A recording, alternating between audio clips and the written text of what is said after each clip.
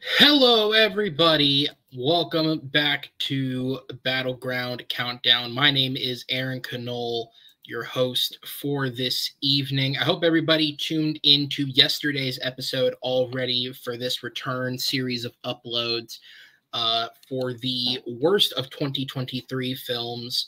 I was joined by Austin Howell and Jordan Owens for that. We had a fun episode. Go check that one out. And today, on the, I believe, still day of the Razzies and eve of the Oscars, we are going to be doing our own rewrite of the Oscars, so to speak. I'm joined, of course, by Jacob Barber and Malcolm Lay. Guys, welcome. First off, how are we doing? Doing great. Awesome. I'm happy to have you guys here. I'm happy to have you guys in particular because similar as to how with the last episode, I reached out to those two in particular because I know they see so many films that they were inevitably going to have an assorted amount of bad films.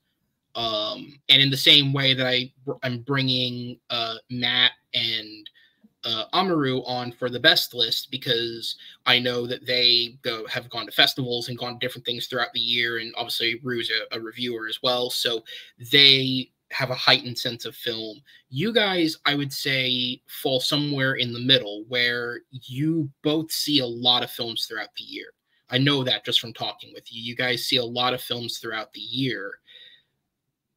But I feel like you don't necessarily lean one way or the other. I feel like you guys have your own, and by that, I should explain that better. You have your own sense of taste.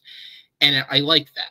And I think that when we're talking about the Oscars, there is such a mindset of what people think is an Oscars film that I wanted people who I felt had a unique voice in this group to be a part of the episode. That was leading to a positive thing. I realized halfway through that was starting to sound very weird, but it was a positive the whole time, of course. So I always like to start off, Jacob, I'll go to you first. Why the Oscars? Like, why is this something that people still pay attention to? Why does it even exist still, right? Because what does it matter? Truly? Right, yeah. I don't know. I think for me, it's just fun to watch. It's fun to see. Like, obviously, we all have those movies that we're rooting for. Sometimes we have movies that we want to root for and we can't. Hence this episode. But for me, I think it's just a fun way to, honor movies and celebrate cinema. This year-end wrap-up, even though it's, a quarter of the way through the new year. That always got me. It's like 3 months in, we're just now talking about the best of last year. Hey, man, the Super Bowl happened in February. That's true. I don't get the love for the Oscars. I don't put any stock in it. I just think it's fun to see oh yeah, no, that was cool. I'm glad those movies are getting recognition. Yeah, and then Malcolm, I'll go down to you. Obviously, in addition to the previous reason I stated, part of the reason I reached out to you is because over on Take 3, you've actually, I believe for a couple of years now, correct, been a host of an Oscars show, Gone with the Wind. You're joined by, of course, Dan Allen, and this year I know you were joined by another host. I apologize, I do not know his name offhand if you want to throw it out there. It's Lewis Mendez. Yeah, of course. Sorry, Lewis. I mean, he probably doesn't know who you are either, but that's fair and true. So, but I mean, it's one of those ones. I always find it interesting just sort of see where the trend, the trends in that are going. It's one of those ones, especially this year's that Nolan probably got a good shot of winning director because he's been getting all the awards all through the years. But I always just find it interesting. It's also one of those ones that sometimes gets a bit tedious as well. Just try to keep track of all the different guilds and things, and sometimes people just like to talk, and that makes the show go long sometimes. But yeah, of course. So the way that it's going to work is we have picked out, in keeping with the theme, since it's not a traditional countdown episode, we've picked out 11 categories. The big eight, you should say, the ones that people probably put the most stock in: Best Picture, Best Director, the 4 acting categories, and the 2 screenplay categories. And then between themselves, Jacob and Malcolm decided we would be also doing Best Original Score, Best Original Song, and Best Animated Film. So those are the ones we're going to be discussing here tonight. And so what we've done is these guys have put together their own unique lists. The five that they would nominate for each award. I've gone through and counted up the stats, and any film that immediately crosses over onto at least 2 of our lists is going to make the show's list in general. But aside from that, we also are going to then kind of work together to decide what should go on the list. And when I say work together, I mean the exact opposite of that. So I counted up before the show started. We have 15 open slots. So of all the categories, there are 15 slots left for us to put in nominations. So we each get 5. Essentially, we can call a category going into it, or once we know what's left. If there's something that we really think should be there, we can call it and put our own choice in. And of course, we're going to get a chance to talk about our nominees and the different things and why we put them up there. So yeah, it'll be a fun discussion, a different way to discuss films this year than some of the other episodes. So with that said, are we ready, guys? Yep. All right, so let's go ahead and jump into it. We're just going to start at the bottom and work our way up. And we are going to begin with the Best Original Song category. Is the first one we're going to start with. Now, for most of these categories, I do have graphics to throw up there just to show these guys' films. But unfortunately, the ones I made for the song and score categories did not save. So just bear with us with all the talking. It'll get much easier with the pictures in just a little bit. But Jacob, I'll go ahead and start with you, man. So go ahead and throw out for me, what are your nominees for Best Original Song? Yeah, so let me scroll down real quick. I've got it open. So my nominees were Peaches from the Super Mario Brothers movie, I'm Just Ken from Barbie, Am I Dreaming from Spider-Man Across the Spider-Verse, Quiet Eyes from Past Lives, and What Was I Made For from Barbie. All right. And then is there any in particular you wanted to talk about? So when I was given the opportunity to pick a couple categories, I immediately went to Best Original Song just because I wanted to shout out Jack Black and Peaches, because, well, sure, it's not the best lyrically written song. Dang it, is it fun? And part of me just wanted to see Jack Black up on that Oscar stage performing Peaches, dressed as Bowser or whatever. And so, yeah, I wanted to recognize Jack Black just for the great musician he is.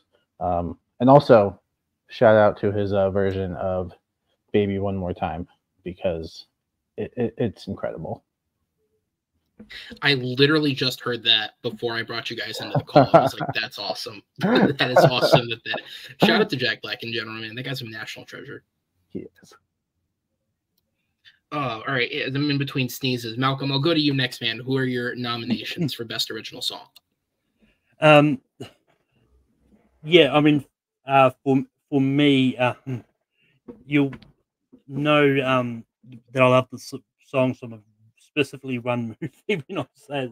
But What Was I Made For from Barbie? Then You've Never Had Chocolate Like This from Wonka, Scrub from Wonka, and Sweet Tooth also from Wonka.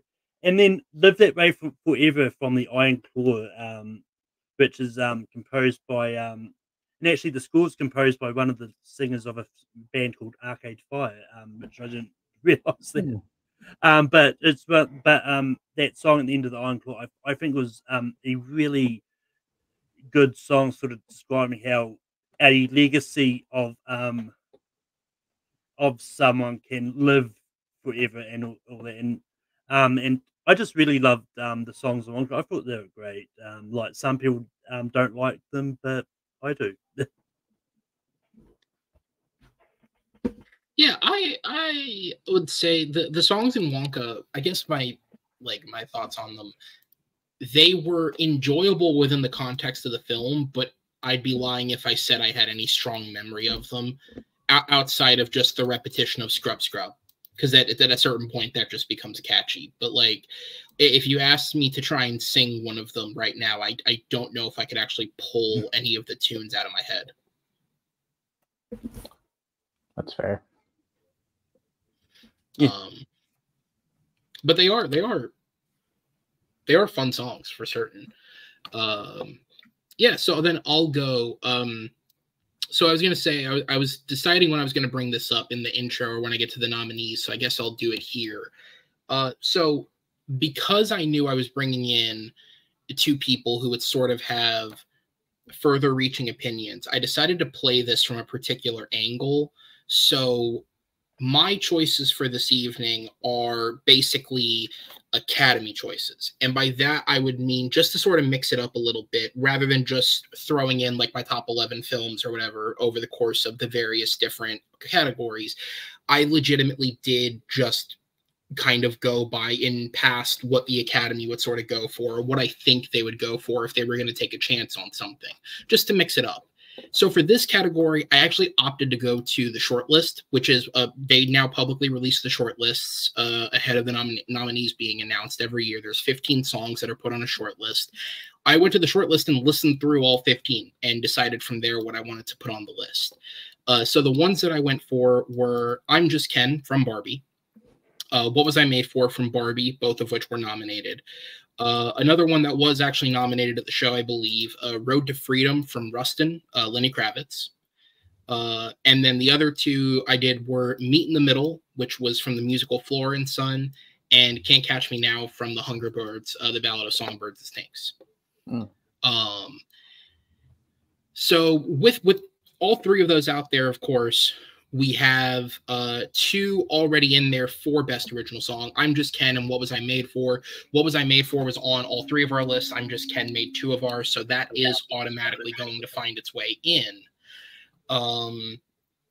And so, of course, because we have three nominations missing, that means going by we get 5 the whole show, each one of us is going to get to put a song in here. So, Jacob, I'm going to go to you first. What song would you like to put in? I'm throwing Peaches in there. I'm doing it. It's just so catchy. I was gonna say White Peaches, but I feel like that's obvious. I was gonna say, talking about your nominations for a second, probably the hardest cut for me when deciding mine was Am I Dreaming, which was on the short list. I wanted to put it on there. Yeah. But I feel like I enjoy that album on a whole more than any one individual song I think is strong enough to like be nominated, if that makes sense. I feel like it doesn't. Yeah, there were a few songs I could have picked from the Spider-Verse soundtrack. It was between like the two of my favorites, that one and then Calling, I think is also really good. Yeah. God, I'm trying to think of what's the one that has James Blake on the intro? Is it something Communication?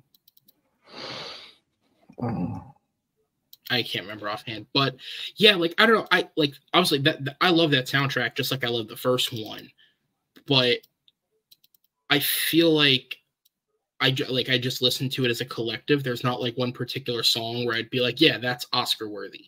But like as a soundtrack overall, I think it's stronger than the entirety of the Barbie soundtrack, which has like 3, 4 maybe standout songs, and then the rest are just kind of okay. Right. I think I could agree with that. All right, so Peaches is going to go in for Jacob. Malcolm, I'll go to you, sir. What song are you throwing on the list? Well, that discussion can be at some time to think. As much as I would like to put one of the Wonka songs in, I think Live That Way Forever is probably the better song. So Live That Way Forever from the Iron Core. All right, let me get that.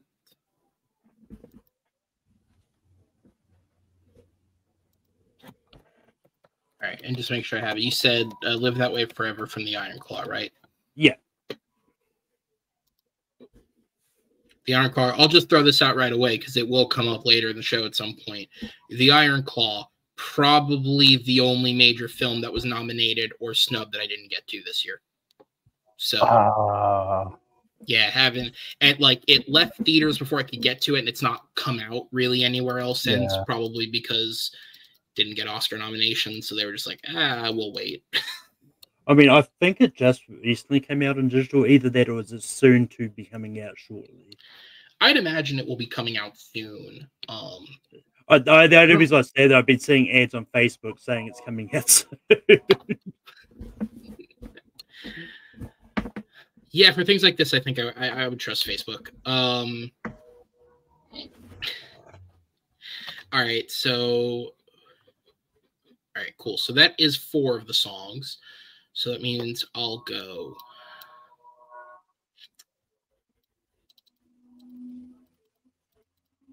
I don't know. All right. I think I'm gonna put the song from Floor and Son in there. I don't know. Have either of you seen the film? Just out of sheer curiosity. I have. The music didn't do anything for me, to be honest. Fair enough.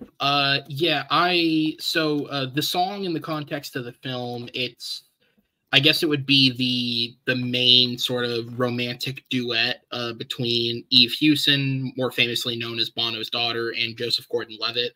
I think the thing that shocked me most about this movie is that Joseph Gordon-Levitt can sing. I mean, maybe he's done it elsewhere and I just didn't know, but I didn't realize he could sing, which was just kind of a cool thing to see. But I feel like a big centerpiece of the film is the fact that these two characters have a romance essentially through Skype because they're on two opposite sides of the world. And the fact that they as performers have enough chemistry that you buy into the romance, with this song sort of being the centerpiece of it, I think to me it has the most impact of the songs that are left. Although I would give a very strong honorable mention to Road to Freedom, which has obviously Lenny Kravitz. It's got a jazz sort of background, and it's just a really great sounding song. But in terms of impact on the film, I think I would put this one in. So that will be the category. So we have I'm Just Ken from Barbie. What Was I Made For from Barbie. We can all agree that's probably going to win, right? At this point, it looks pretty set in stone. Yeah. I feel like she's won pretty much everywhere. Which, can I just say, I get why I'm Just Ken's not going to win, but I'm kind of disappointed that it's not. Not because I want I'm Just Ken to win an Oscar. I don't care.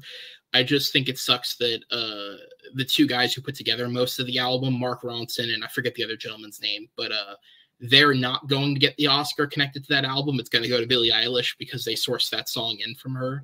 Yeah. Which, I mean, it is what it is. It's not like Mark Ronson hasn't won an Oscar. He won one for A Star Is Born. So he's not losing anything for this. It's just kind of funny that like they source like 1 or 2 songs in from elsewhere and that one goes to win an Oscar. And I'm sure he'll get another one at some point.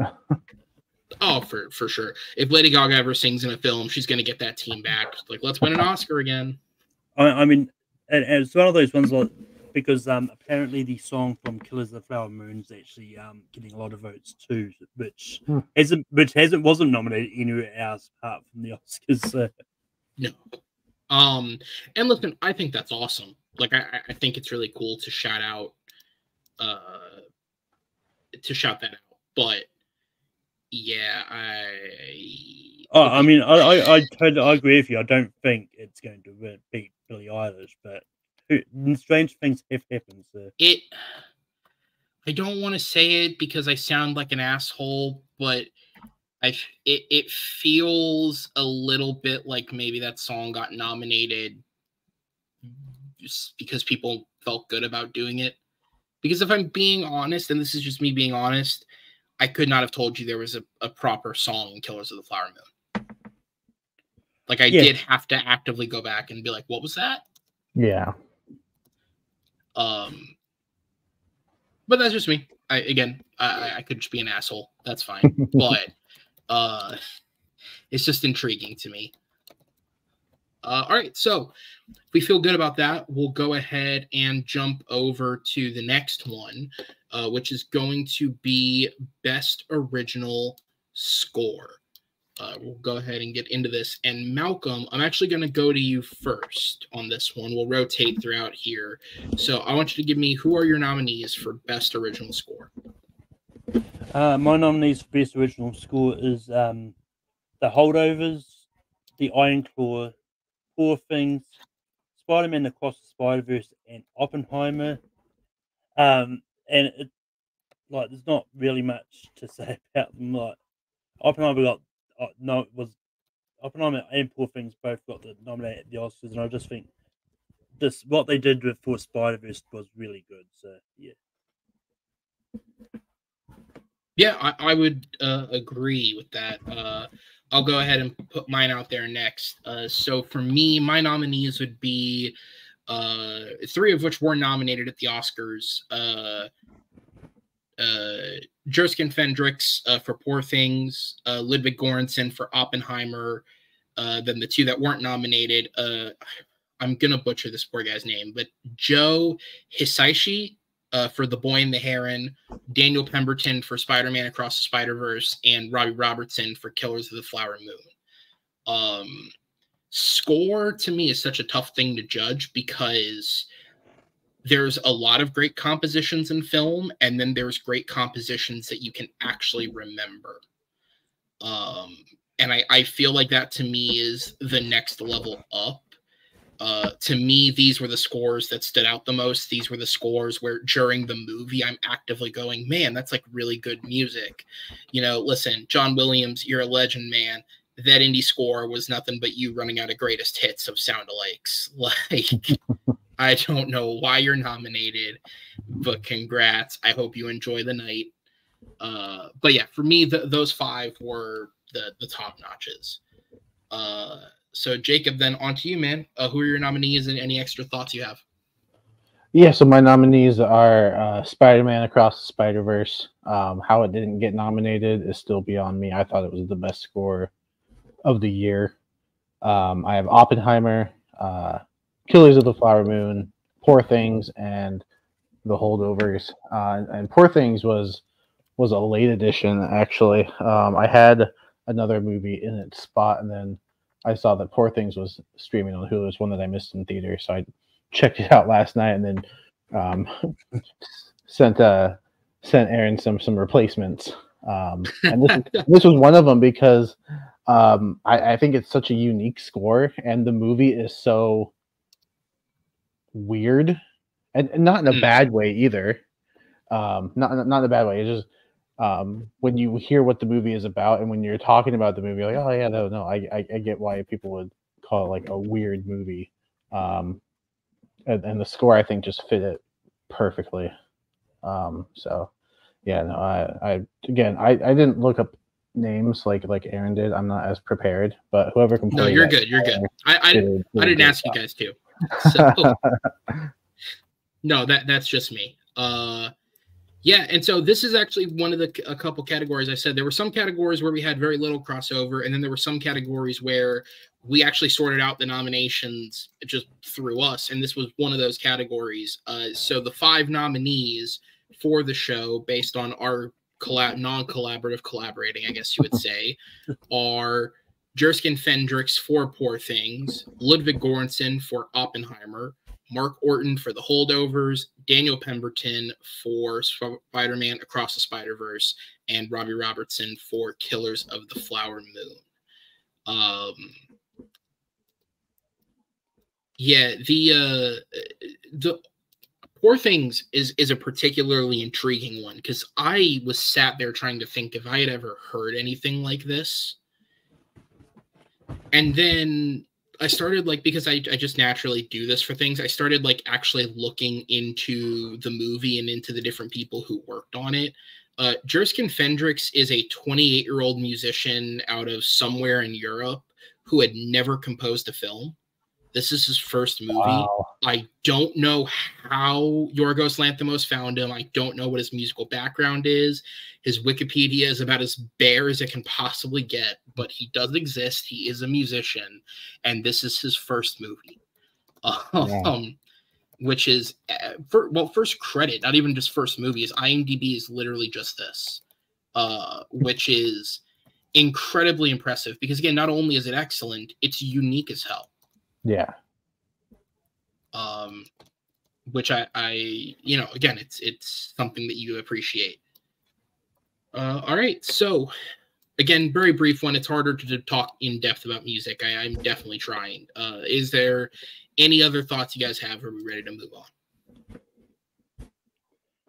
Nope. I would have preferred this 5. All right, so let's just anyone over John Williams. I really don't care who. Just it's just such an odd, like, that is a Meryl Streep for Into the Woods style nomination of John did something this year. I mean, ultimately, it wasn't going to matter anyway because I mean, I think it's clearly going to Oppenheimer as it anyway.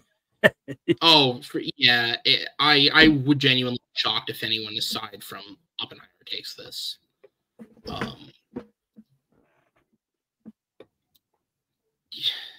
Yeah, but seriously, still, guy, why'd we nominate John? Anyways, moving on to something that doesn't involve John Williams. Let's move into Best Animated. Best Animated Film. Of course, a category that for a long time looked like it was going to be a one-horse race, and a lot of people seem to think that The Boy and the Heron is picking up enough steam that it might win. Malcolm, again, you're a little more tapped into that than me. What are your thoughts on that? I mean, it's definitely between Boy and the Heron and Spyverse. They've both sort of been neck and neck. Like Spyverse got PGA, but Boy and the Heron got BAFTA and Globe. So it's like it's at the point where it could still legit be anyone. So. Yeah. So, and then I have another note to talk about at the end of this, but I'll talk about it at the end of the category. We'll go ahead and jump in. I do have the pictures starting here, so it'll be easier to follow for people. So I'll go my nominees first. My 5 for Best Animated Feature are The Boy and the Heron, Elemental, Nimona, Spider-Man Across the Spider-Verse, and Teenage Mutant Ninja Turtles Mutant Mayhem.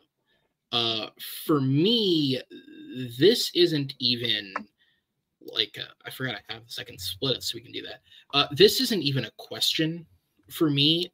It's Spider-Man that should win. In fact, The Boy and the Heron was kind of the coin flip one. I was between that and another anime film that came out last year, Suzume. I went with Boy and the Heron because ultimately I think it has a little bit more emotional resonance. But first off, last year was a great year for animation. And secondly, seriously, how is anything competing with Spider-Verse? I don't understand. Jacob, you're up next, man. Yeah, and so these, as I looked over my just overall list that I was keeping track of, these happen to be the only 5 animated movies that I saw from last year. There were quite a few that I missed. Yeah, no, but I have Spider-Man Across the Spider-Verse. I have Teenage Mutant Ninja Turtles, Mutant Mayhem. I have the Super Mario Brothers movie, Elemental, and Nimona. And Nimona kind of grew on me as the year went on. Upon that first watch, I was like, okay, that was good. But then the more it sat with me, and the more I thought about it, I was like, oh no, this is a really good movie, really really good animation. But yeah, no, I agree. Like this is Spider-Verse's award to lose, in my opinion. I haven't seen The Boy and the Heron yet. Unfortunately, I don't think it just wasn't playing anywhere near me. So I just didn't get the chance. But I am a pretty big Studio Ghibli fan, so I'm looking forward to watching it when it does come out. And I don't think you could ever count Miyazaki out when it comes to animation. I mean, he's made some pretty stellar films. So if it does win, I wouldn't be surprised, but I would be like a little disappointed because I absolutely love Spider-Verse. Yeah, fair. So I'll go ahead then and transfer it over to Malcolm. What are your nominees, sir? Yeah, these are probably the only 5 anime movies I actually watched this year as well. But my nominations is Spider-Man Across the Spider-Verse, Leo, Super Mario Brothers, Elemental, and DC Legion of Superheroes. And yeah, I know DC Legion of Superheroes probably wouldn't have been nominated at the Oscars there because it was a straight DVD. But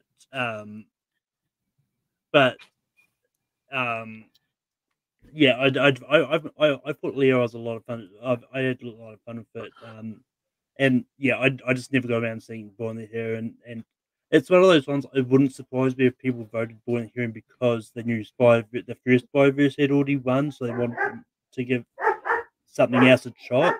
But I wouldn't be too disappointed if it goes either way. So. Yeah, I think you bring up a great point. I think that's like the one big thing going against Spider-Verse right now is so everything that's been said from the man himself, this is not Miyazaki's last film. He does have at least one more idea he wants to make, but people seem to think that this is his last movie. Like a lot of the public are discussing about it like it is another one of his last films. And Spider-Verse, obviously, the first one won an award, and we know there's a third one coming. And I've made this point before when talking about Oscars. I do think the Spider-Verse films are legitimately good enough that they could contend in other categories, like a screenplay or a best picture. But I don't think it's going to happen until a third film, because I think the Academy is just dismissive in that manner. Like, I think they will just genuinely put it off and be like, we'll reward the third one because it's the last. Whereas I wouldn't be shocked if it did lose the award because of that. That said, Boy in the Heron is still 5th of those 5 for me, so I still don't think it should win. But hey, whatever happens, happens. Yeah, I hope it's not his last film, because if this is his last film, then I would have told him to stay in retirement, because I personally love The Wind Rises. That's a hell of a last movie to go out on to make essentially an animated biopic. And I just found this one to be emotionally resonant, sure, and I get what he's going for, but I just found it a little muddled personally. But yeah, so again, for the second category in a row, this category was sorted simply by our nominations, and it's actually exactly what Jacob suggested. So you only saw 5 animated films, but by our metric, you saw the 5. Elemental, Nimona, Spider-Verse, Super Mario Brothers, and Teenage Mutant Ninja Turtles. Those are the 5. The one thing I did want to point out, because there's one of the films nominated that a lot of people have had confusion at, which is Robot Dreams, a film that qualified for the Academy Awards through festival screenings, at least here in the US through festival screenings. I'm not sure of the nature of its international release, Malcolm. I don't know if it did release internationally that you're aware of. I mean, if it has, I haven't seen it yet. So I think it comes out this year as well. But it's not set for a US release until May, which is certainly not the norm for something like this. I actually had the incredible luck to get to see a screening of it on Wednesday. There was a one-off screening held at an indie theater near me, and I had the opportunity to go to it. So I have seen the movie. I'm, as far as I know, the only person I know who's actually seen the film. Here's what I'll say about it, because a lot of people are kind of confused as to how a film no one's seen is nominated for Best Animated Feature. It is very good. It's simplistic. It's dialogue-free. The entire thing is just animation. And I think that it's a really cute film. Like, I think little kids who have not seen anything more artistic will get into it. It's got some good slapstick. It's got some good visual humor. But I think it just goes on for a little too long. At least that's my view on it. I think it would have been better if it was a shorter feature film, or if it were a short film itself. Just because, and I don't want to spoil too much, obviously, because it's literally not out anywhere. But the premise of it, I can say this and be spoiler free. The premise of it is in a world of anthropomorphic animals, a lonely dog orders and builds a robot so that he has a friend, and is then separated from that robot. And the majority of the film is cutting back and forth between the dog dealing with the loneliness again of not having his friend around, and the robot who powered down and died, but is stuck in a singular place that the dog can't get to. Sort of, I guess, fantasizing would be the word for it. Sort of fantasizing about what life could be aside from just being stuck in this place. And again, it's really inventive, but I just think it's a little repetitive after a certain point because there's only so much you can do with the premise. So would I nominate it over any of the films we discussed tonight? Honestly, no. But that said, it's super artistic, so I actually get why it is nominated. And I'd say it's on the level, if just below what was nominated. But take that from someone talking about a film you guys won't see for like 3 more months. and that's if it even releases near you, because it's being distributed by Neon, who don't generally do wide releases.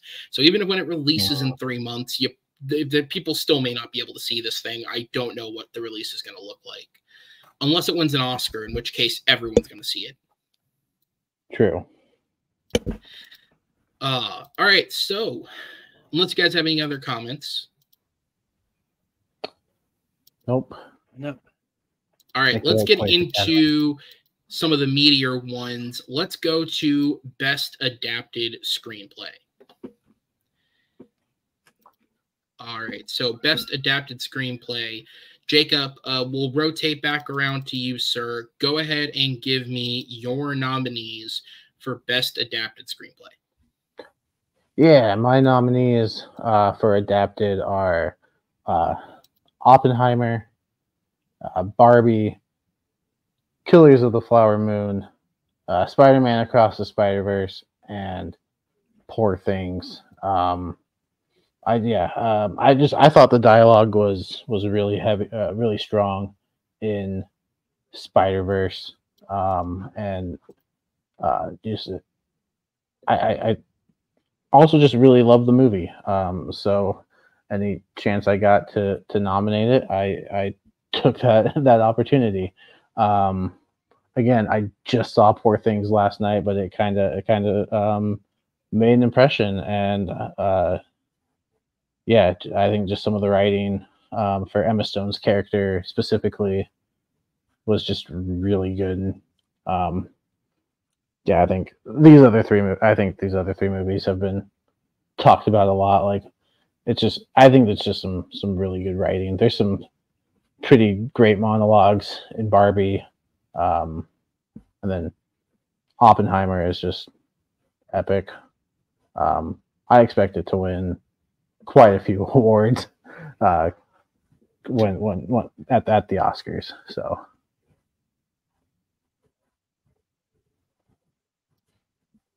All right. Then we'll go ahead and go over to yourself, Malcolm. Who are your nominees? Yeah, I mean, the screenplay categories in general for last year have been in a bit of contention due to certain movies and all that. And you'll understand why I left one off adapted, because I don't consider it adapted personally. But for me, for what I've got for adapted, I've got Wonka, Dungeons and Dragons: Honor Among Thieves, Oppenheimer, Poor Things, and Guardians of the Galaxy Volume 3. And it's one of those ones like Dungeons and Dragons was a big surprise. For me, and I think the writing it in itself was great, and yeah, and it's just one of those ones like it definitely felt like it was a completely improv Dungeons and Dragons adventure, and it's one of those. In Guardians of the Galaxy, while it is an original story, it is still adapted because it's based on a comic book and all that.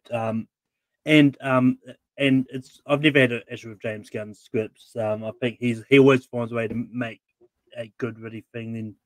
And I thought Wonka was a lot of fun. I thought it was well written, and it's one of those ones like there's any sequels, it may show how he gets to sort of where we see him in Willy Wonka. But yeah.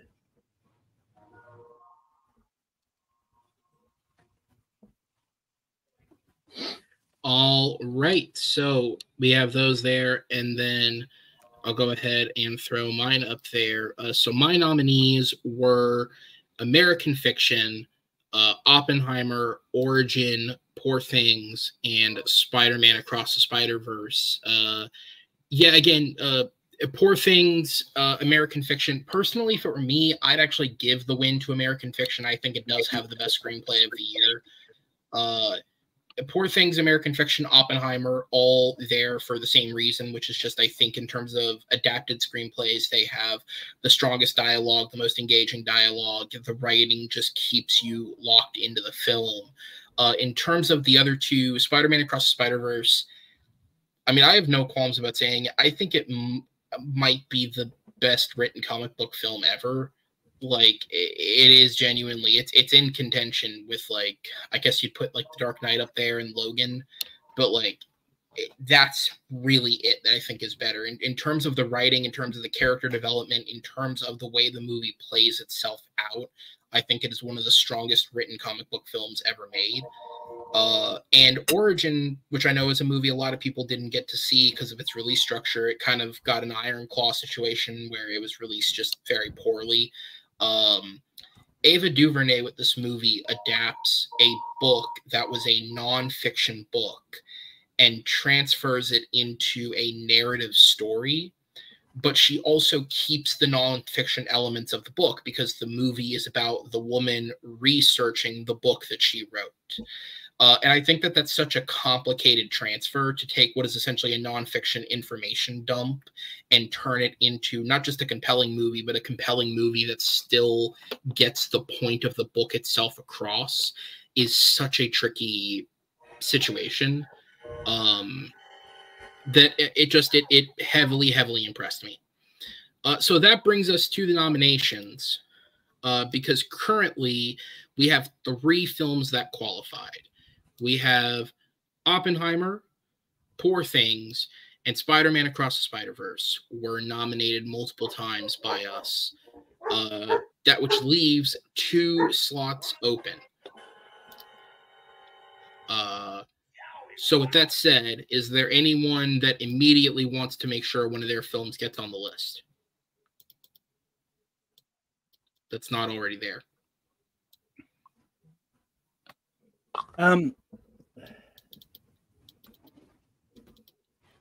I'll probably say Dungeons and Dragons: Honor Among Thieves. But yeah.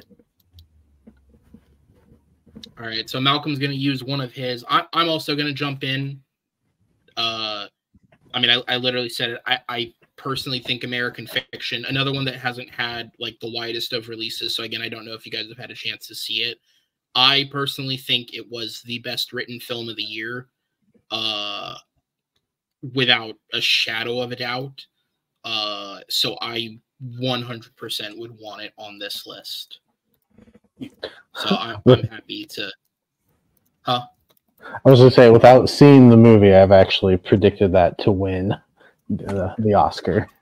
I mean, there is a strong chance it could cause an upset Oppenheimer because it did win BAFTA for screenplays. So yeah, and I think Oppenheimer is stronger in more places than the screenplay.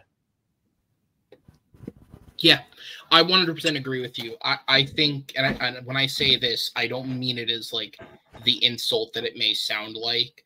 I genuinely think that the weakest parts of most of Nolan's films are the screenplays. I just don't think he's the strongest script writer. I think he's a good enough script writer that he can get out what he needs and then translate it into a brilliant film. But I often find the films that he makes that rely the most upon having a super compelling screenplay, namely for me, something like Interstellar, are his weakest films. The films where it is more about the filmmaking itself, like a Dunkirk, for example, I think stand out as stronger. Now, that said, that shouldn't be confused for being a bad dialogue writer, because Oppenheimer's mostly dialogue, and I think that he pulls that off. But in terms of overall screenplay, I've never thought that he's the strongest writer. I will argue. I think Oppenheimer is probably his strongest like script movie that he's probably done. So I'd say strongest script on his own. I think, and again, I'd have to go back and double check which ones he co-wrote with him, but I think his brother is a better writer. I think his strongest scripts are the ones where Jonathan Nolan is often involved, and he hasn't been involved the last few, not really since the Batman movies. But you're right. I would say that this is probably the best one he's written on his own. But I'd still say American Fiction's better.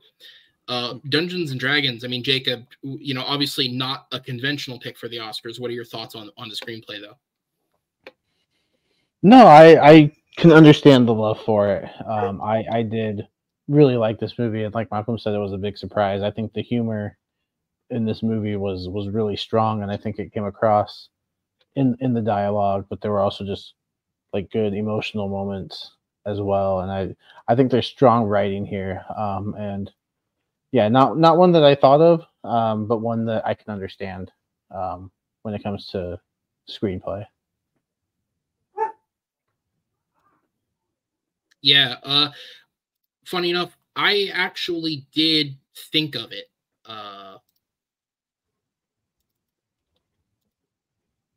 Sorry, it looks like I'm freezing up. Can you guys still hear me? Yeah, you're good. Okay, cool.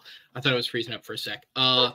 Yeah, I actually did have it. I have a big ass honorable mentions list, which I may run down at the end of the show. Again, not something I asked you guys to do. It was just the way that I sort of put everything together.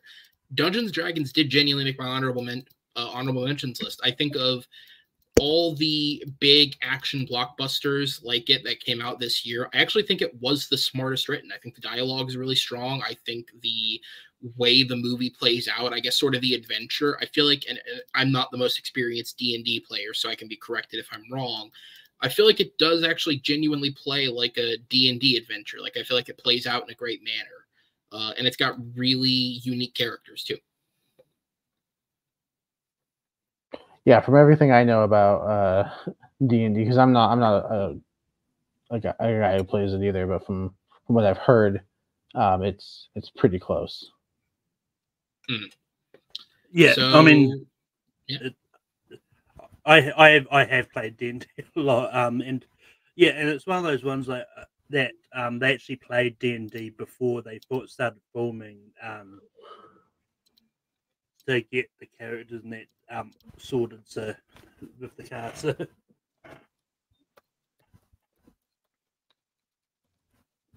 Yeah, I can believe it. Like it feels like the characters are especially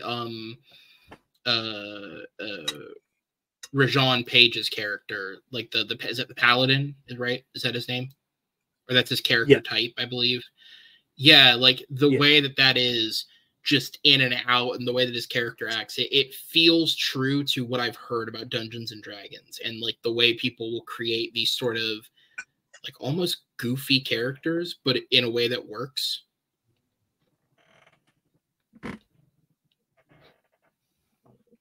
Yeah, it's intriguing. All right, so unless we have anything else to add, we can move on to the next screenplay category, which is going to be Best Original Screenplay. And Malcolm, I'll go ahead and throw it to you first on this one. Once again, what were your nominees for Best Original Screenplay? Yeah, for me, for Best Original Screenplay, I went The Holdovers, Barbie, The Iron Claw, Missing, and Talk to Me. It's one of those ones, like, for me personally, even though yes, like the Oscars are treating Barbie as adapted, and it's been a point of contention for a lot of people. To me, it's more of an original story set using the Barbie IP, because it's not like directly based on like a Barbie movie or thing. It's just using the toys and bringing it to life. But it's one of those ones like I get everyone's perspective on Barbie with its original adapted,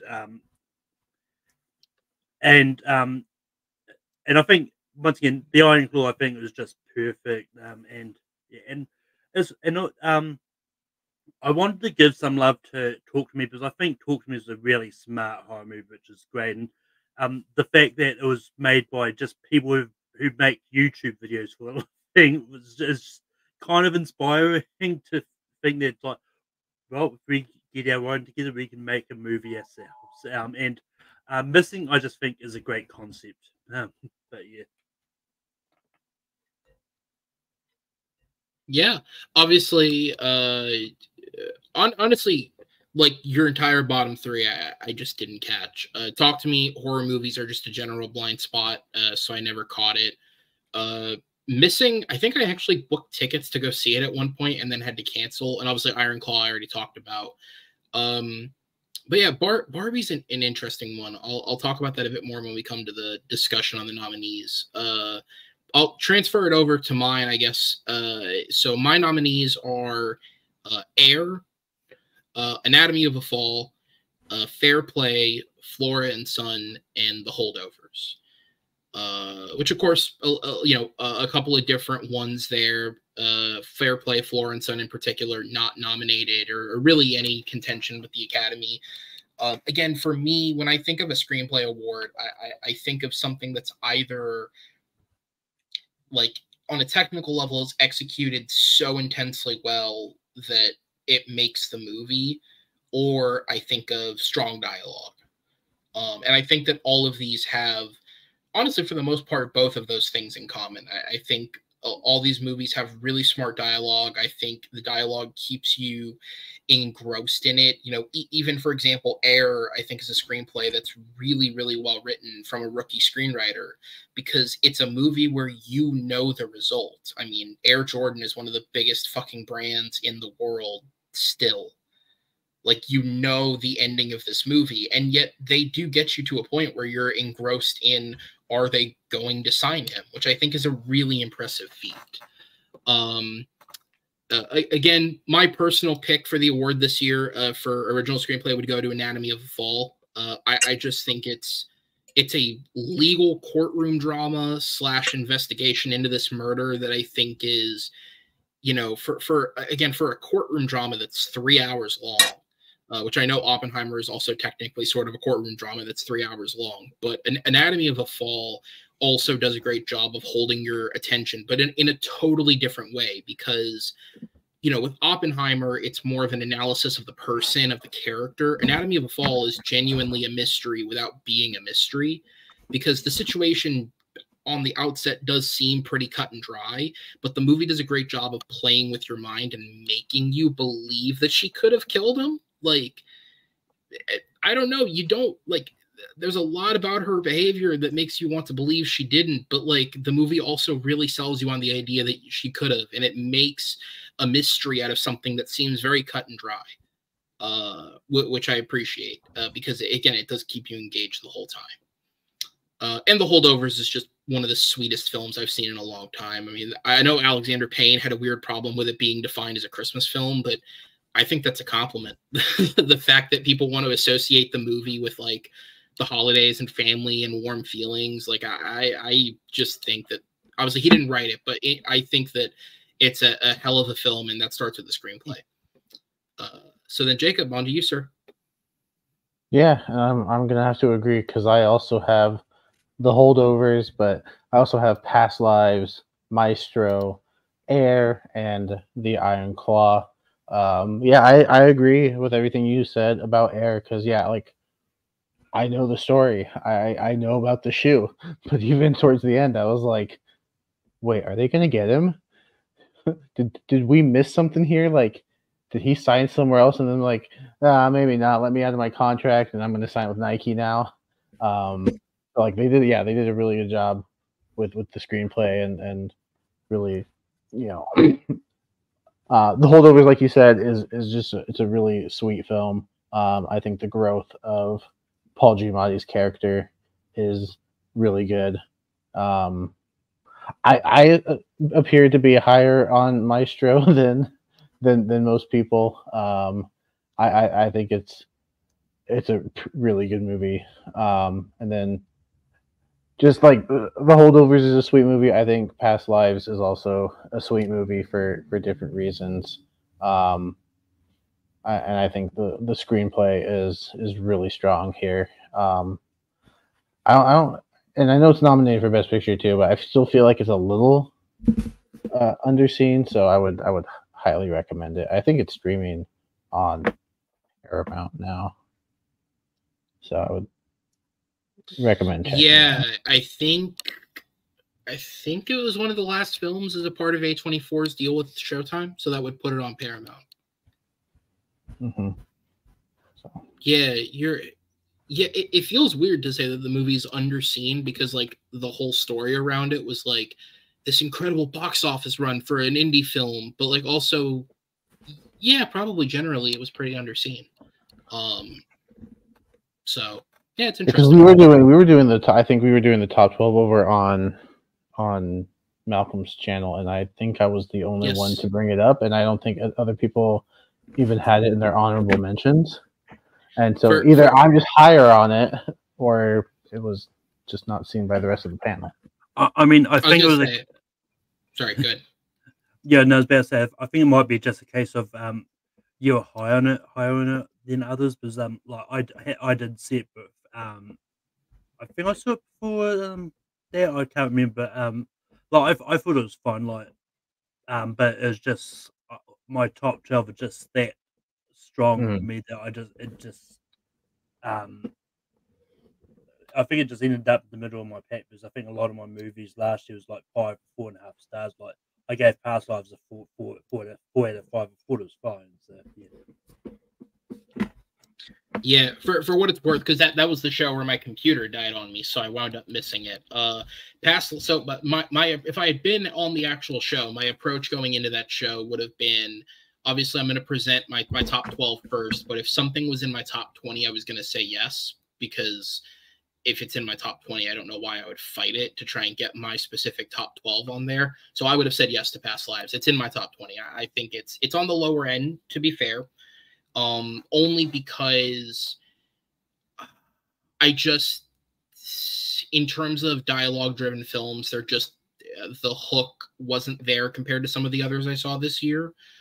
But that said, it is really well written, and for being just 3 actors, they really do suck you into this story that they're building. Yeah. So I agree with you. It's really strong. All right, so that means we'll go into the selection here. Best Original Screenplay. Off our picks, 3 films make it onto the list automatically. We have Air, we have The Holdovers, which all 3 of us suggested, and we have Iron Claw that make it. So with that said, is there anyone who wants to sort of put themselves up first for a selection? Jacob, you obviously have one more than us, but it's your call if you want to jump on it. Yeah, I'd like to throw Past Lives in there. Or Past Lives, all right. Yeah, Past Lives. I was gonna say, in terms of what's nominated that you don't have there already, it'd be Maestro or Past Lives. Yeah, Past Lives. I have that at 2. Yeah. And real quick while you're typing that, I do find it funny that Barbie was, is a toy and is like a character, but the Iron Claw is able to be in original screenplay, and it's something that actually happened, and whether or not, like, yes, you've got real people, but they're also portraying characters.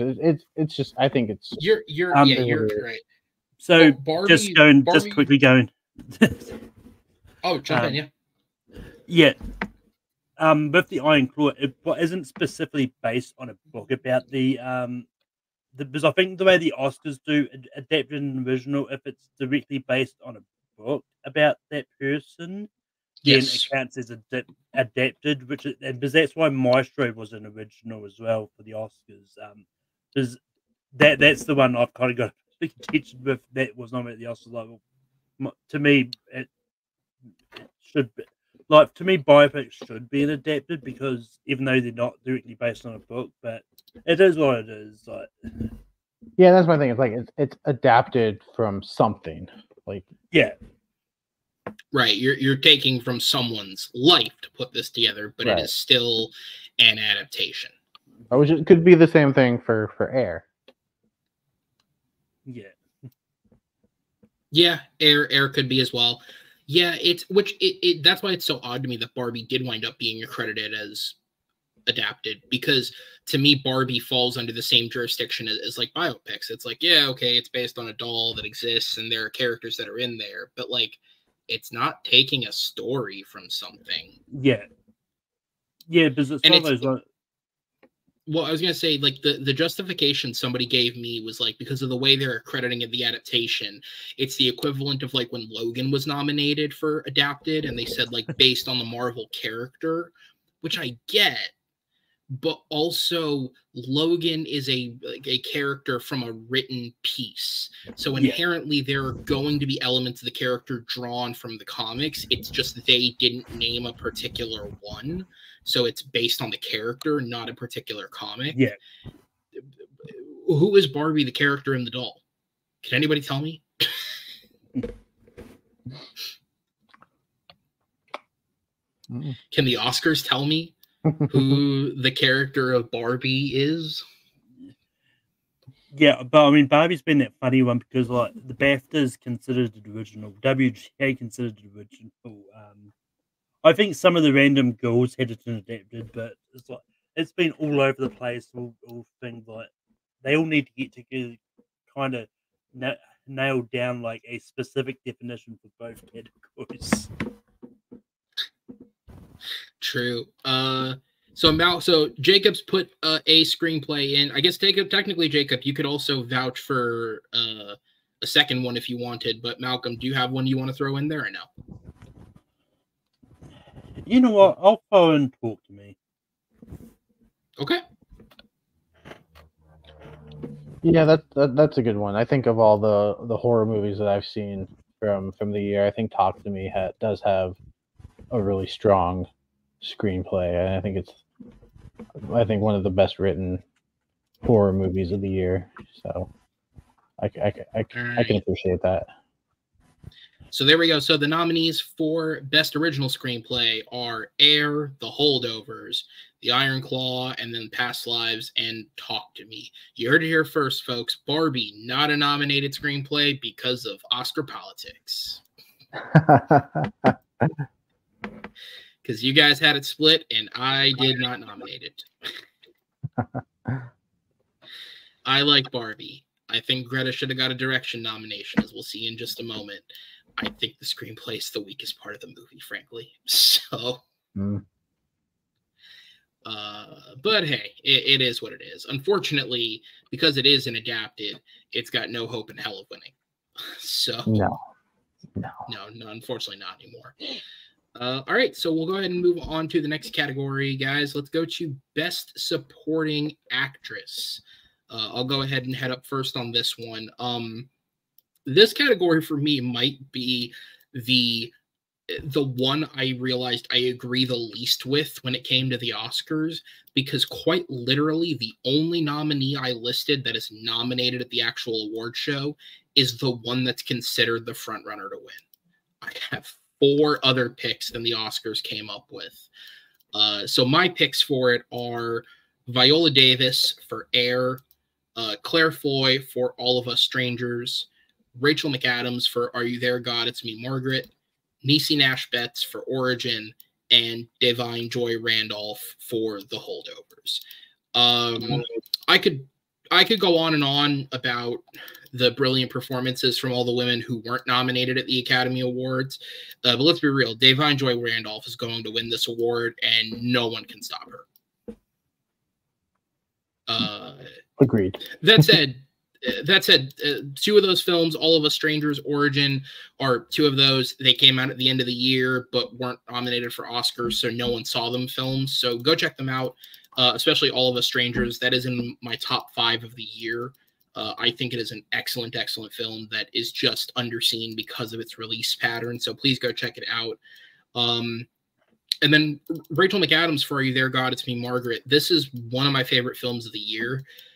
It's just, again, because I approach this from the point of view of like, how would the Oscars do it? It just eliminates it from a lot of categories. I have a hard time seeing them give a film like this Best Picture. I have a hard time seeing them give a young girl Best Actress. I cut it from the screenplay category as one of my final cuts. But Rachel McAdams stayed for me because I think she truly is the heart and soul of the film. Her performance as a mother who is just genuinely trying her best, but is stressed with everything that comes with moving and having a teenage daughter and everything else, and just struggling to be content with life. I feel like it's such a mundane character that everyone can relate to it. And she turns in an excellent performance. So Jacob, I'll go to you next, sir. What do you got? Yeah, so my nominees for Best Supporting Actress are what I like to call the Divine Joy Randolph category. Yes. It is Divine Joy Randolph for the holdovers. America Ferrera and Barbie, I do really like her performance. I think her and another nominee that I'll get to later are actually my favorite part of the movie. Spoiler, it's not Barbie herself. I also have Viola Davis in Air. She's not in the movie much, but when she is on screen, like she just demands your attention as Michael Jordan's mother. And man, I think it's weird. Some of her best performances are, in my opinion, the performances where she's in the movie for like 20 minutes, but those are like the 20 minutes you remember the most. And then Emily Blunt in Oppenheimer. I think she gives a strong performance. And then I kind of wanted to throw a curveball for my final pick. So I went with Kayla Lane from Wonka. I think there were several moments, there's several scenes where I thought she was the best part. And that's working alongside Timothy Chalamet, who I think is, just a really great young actor, who I think can eventually win an Oscar himself. But For sure. Yeah, I just wanted to show appreciation because I think this is one of her. I'm not 100%, but I don't think she's done a lot. Because I haven't heard of her until this movie. Yeah, she did The Day Shall Come in 2019, and then she's done Wonka. She's done short films and some television, but not a lot. And I think, she puts in a pretty strong performance alongside Timothy Chalamet here. And like I said, I think, sometimes when they're on screen together, I'm, liking her performance more than his. So it was more like, I appreciate the work you did. Yeah, I mean, at its core, isn't that what the Oscars is? Yeah. All right. Anything else, or are we good? No, we're good. Yeah, no. All right, which means Malcolm, down to you. I totally didn't expect to cross over as much as I did with Jacob. But I went Divine Joy Randolph from the holdovers. I also went Kayla Lane from Wonka. I also went America Ferrera with Barbie. Then I went Florence Pugh for Oppenheimer. I thought she was better than Emily Blunt personally. And then I went Lily James for The Iron Claw.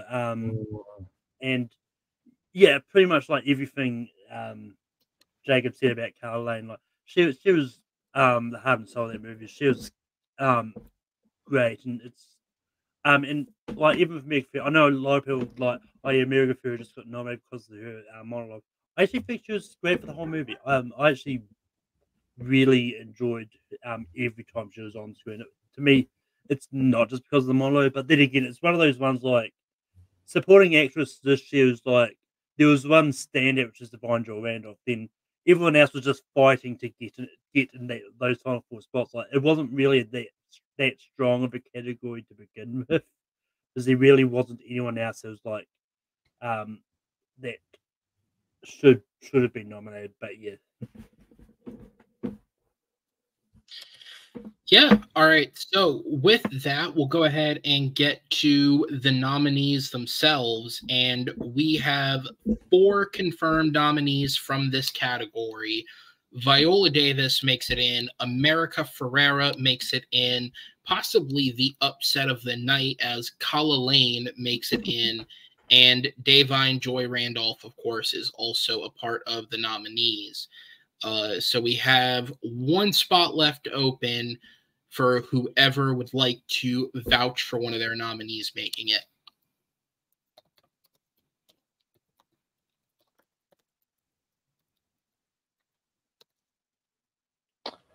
Four out of my 5 made it, so I'm good.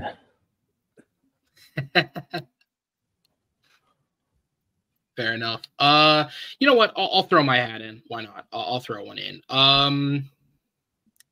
Yeah, you know what? It's the one I talked about the most. So I'm going to throw Rachel McAdams in there. I think that, again, it's probably the least showy of all the performances nominated. You know, there's not as much flash or big character stuff going on, but I think it's the relatability of the performance. Also, just in general, like, maybe it's just me, but what the hell has Rachel McAdams been in the last few years, aside from this and Doctor Strange last year? Like, I genuinely cannot think of very many films that she's been in, and she's a very good actress, so to not be in a ton of films is just weird. I mean, it could just be a case of she was busy and with other things. Oh, yeah, I'm sure there's a reason for it. It was just one of those things where I was like, what has she been in? She was also in Eurovision in 2020. Oh, yeah, that's right. Totally forgot about that. All right. There we go. So there are the 5 nominees for supporting actress from the show: Viola Davis, America Ferrera, Kala Lane, the eventual winner, Davine Joy Randolph, and Rachel McAdams going in. All right, guys, we'll go ahead and go on to Best Supporting Actor. If I could click the right picture off. Thanks. Cool. Best Supporting Actor. Let's go ahead and jump into it. And for this one, I'll go ahead and throw it once again to you, Jacob, as we start the rotation back around. Who were your nominees? All right. So my nominees were, I don't think it's just the 2 of these are no surprise. Robert Downey Jr. for Oppenheimer, and then Ryan Gosling in Barbie. And to think Ryan Gosling as Ken would be an Oscar-nominated performance, I would have laughed. I would have said absolutely no way. But he's absolutely my favorite part of the movie. I think he is just incredible.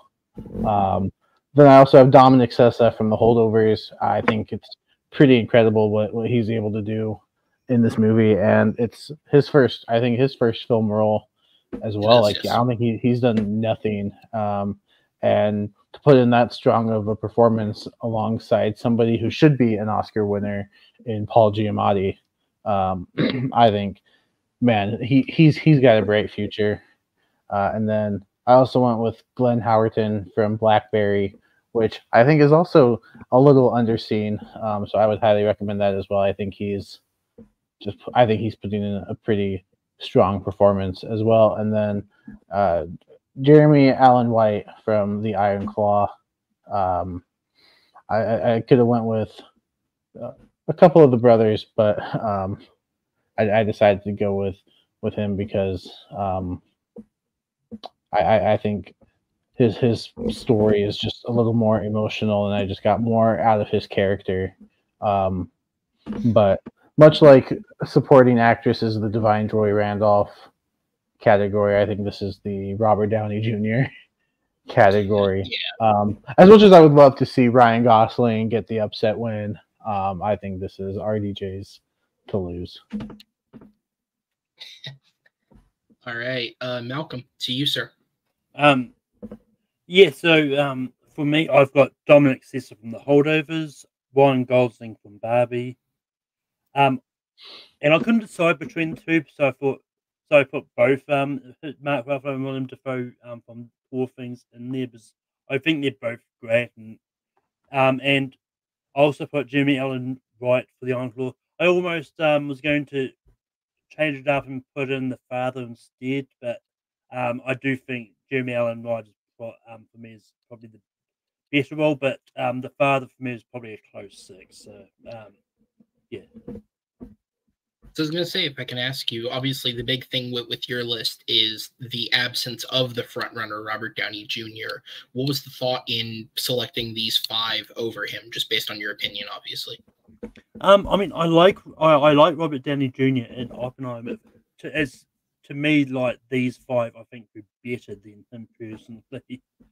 And it's one of those ones like, because I can't remember, because I pretty much used the same nominations I did when I was voting on the Gone for the Winner Awards. I just went back to that list, like, just went back through, like, I changed a couple things around, but but I can't remember what my thought process then for not putting Robert Downey Jr. But yeah, but I mean, I don't hate him. Like, he would have, but he would have been around there as well. But yeah. Listen, I think, and I'll go to mine next. For Best Supporting Actor, I think it is incredible that, at least to me, this is the strongest category of the year, in that I legitimately came up with about 20 performances that could have contended for this award. And even with that, it's still a runaway victory in my eyes for Robert Downey Jr., which is impressive. Like, it's genuinely impressive that the category is that stacked, and it almost doesn't feel competitive in terms of who's going to take the award. But that said, my nominees personally, of course, Robert Downey Jr. for Oppenheimer. I also have Jamie Bell for All of Us Strangers. Again, a movie I really, really enjoyed, and I think the performances are truly the centerpiece of it. Sterling K. Brown for American Fiction. I cannot tell you how happy I was when I saw he got nominated for the Oscars, because people were kind of doubting if he would. He is excellent in the film. Ryan Gosling for Barbie and Mark Ruffalo for Poor Things. It's kind of incredible that these 2 performances happened in the same year, because I kind of got the same feeling with both of them when talking about Oscar contentions. They kind of feel like Jack Sparrow-ish type performances, in that there's such a level of comedic and physical committance to the role that you can't help but respect it. Because normally the Academy wouldn't nominate something like this, but the fact that they did, and it happened twice in the same year, I think is both commendable to both actors and incredible for the Academy. Because I genuinely, there was a part of me that thought before it happened that Gosling was not going to get nominated.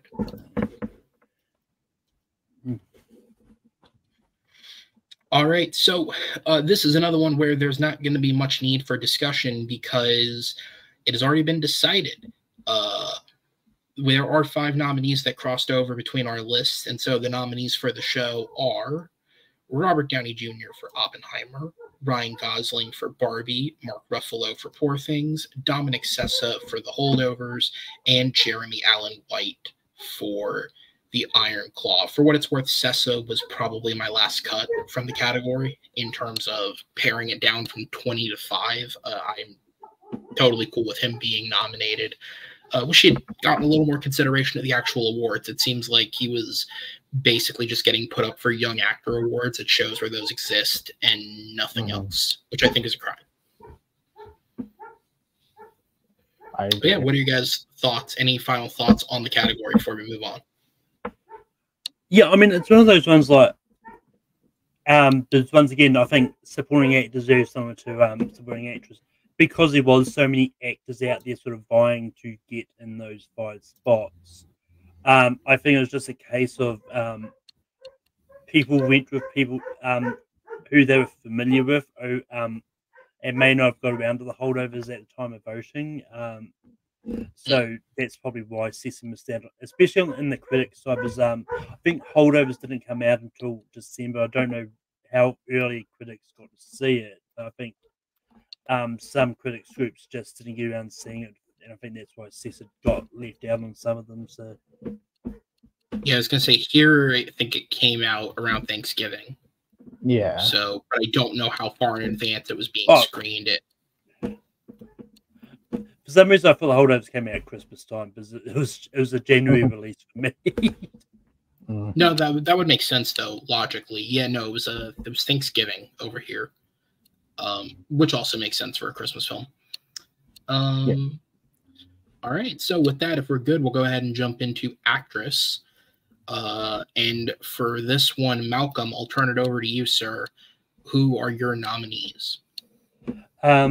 Yeah, from my nominees for Best Actress, I've got Margot Robbie for Barbie, Emma Stone for Poor Things, Storm Reid for Missing, Sophie Wilde for Talk to Me, and Awkwafina for Quiz Lady. And I know Awkwafina is kind of the weird one here, but I think she was legitimately great in Quiz Lady, because and it's one of those movies that I really loved a lot, and which ended up in my top 12 at the time that I did do the ranking episode.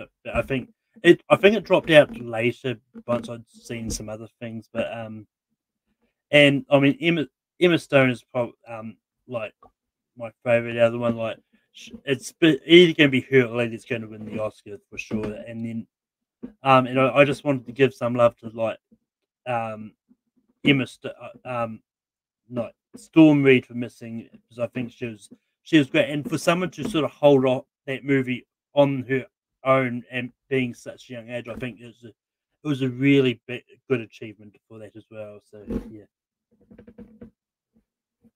All right. So we'll go over to mine then. So my nominees are Phoebe Dynevor for Fair Play, Anjanae Ellis Taylor for Origin, Lily Gladstone for Killers of the Flower Moon, Sandra Hüller for Anatomy of a Fall, and Emma Stone for Poor Things. Personally, for me, and I've said this before, obviously I don't think Lily Gladstone gave a bad performance. I nominated her. I wouldn't give it to her. Like, to me, she's not the obvious winner. For me, it is Emma Stone. I think it's between her or Sandra Hüller. And I have other thoughts connected to Killers of the Flower Moon. I personally am not a fan of the way that Lily Gladstone's gone about campaigning for the award, so I'll totally be open about the fact that that may be affecting my point of view on her. I just don't like the idea of someone going out and basically being like, well, there's not as many opportunities for Native American women, so vote for me this time because she already got hers. I mean, she's not saying anything that's not true. I just don't like the idea that she's campaigning that way instead of campaigning on the actual genuineness of the performance. Neither here or there. I think it is Emma Stone. Again, there's just a level of commitments and physicality, commitments physically and emotionally that comes with playing that type of character that very few actresses are able to give. I know she's already won an Oscar for La La Land, but this it tops that performance tenfold. Personally, this is something you've never seen before.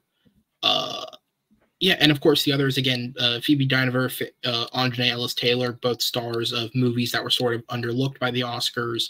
If anyone remembers on TMG, Matt Beer, who got to view some Sundance films last year, said that he would absolutely bet the house on the fact that Phoebe Dynevor would get an Oscar nomination. Obviously, that did not play out because the movie just kind of never went anywhere in terms of award steam. But I do agree with his assessment. She's excellent in the film. I would have put her in there. And again, Sandra Hüller, Anatomy of a Fall, that's just such a tough emotional film to be the lead of and to keep up for as long as that runtime is. And not only to be compelling, to be convincing, to navigate 3 different languages, because that's just impressive in and of itself. There's a lot to like here with these actresses. Some great, strong performances this year. So then, Jacob, when you're up, man, go ahead. Yeah. So I also have Lily Gladstone for Killers of the Flower Moon. I mean, when you're able to, hold your own against Leonardo DiCaprio and Robert De Niro, you're doing something right. Um, I have Carey Mulligan from Maestro. I think she was absolutely incredible. Again, I know I'm higher on the movie than you two, but when I first saw the movie, I was blown away by her performance. I thought up to that point it was my favorite performance of the year from anyone. I absolutely loved it. Um, I have Greta Lee from Past Lives. I don't. She's not doing anything like incredible, but she's just really, really good, and I loved her character and her portrayal of the character. Um, and then Vivian O'Para for Rye Lane. I think another underseen movie that you can catch on Hulu.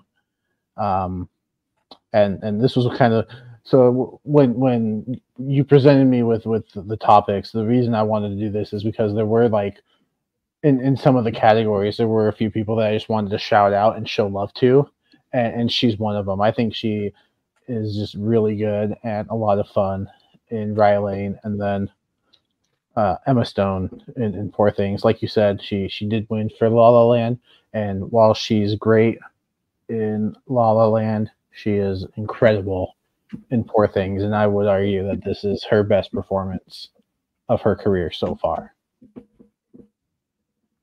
Yeah, absolutely.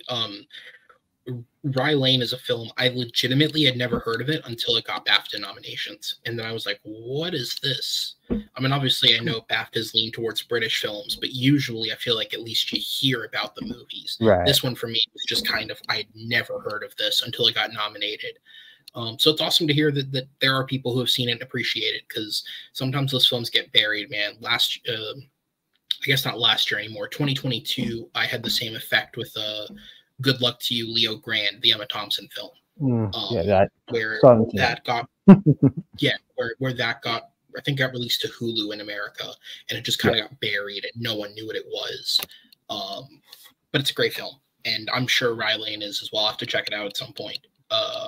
Yeah, I mean, I and honestly, like, I think it was same case for All of Us Strangers because of his British film. British films always get released like either late in America or just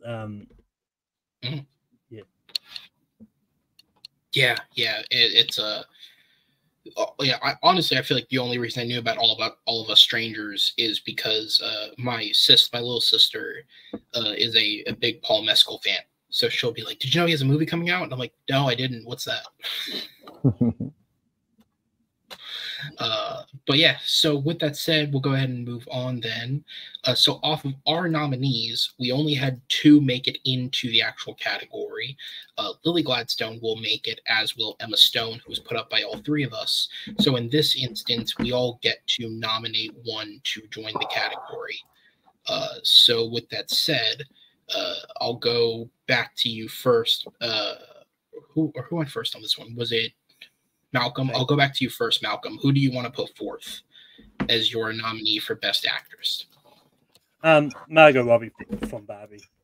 I was going to say, take your time.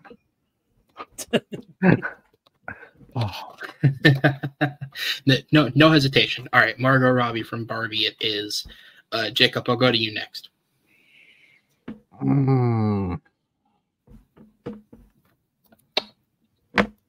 I'm going to go with Vivian O'Para. Okay. Yeah. All right, so that is Margot Robbie and Vivian O'Para, which then brings it to me. Right, I hope so. That's how I assumed. Maybe O'Para, because like that's the only thing I can think of. Which brings it to me. I think I've heard it pronounced as O'Para, but I could be wrong. Well, it's one of the two. Hopefully, off the back of a strong performance, we'll hear her name more going forward. Because it's always great to see new talent rise out. You know what I mean? Yeah. So we have Margot Robbie, we have Vivian Opera. Yeah, I'm gonna put Sandra Hüller up there. Again, as much as I like all three performances from these women, if I am saying that I think she's the one that's contending against Emma Stone, that I should put my weight behind her. I think it's an impressive performance in a very difficult film. And certainly because people were saying that she could be nominated for one of two films, she's also in The Zone of Interest, and I've seen both. Thank God she was nominated for this and not The Zone of Interest. Well, she would have been supporting for The Zone of Interest anyway. She's I know. Yeah. No, I get you. Yeah. I'd much rather see this film get awarded than Zone of Interest. So with that said, we'll go ahead and move into Best Actor. And we'll go ahead. I'll go ahead and go first on this one.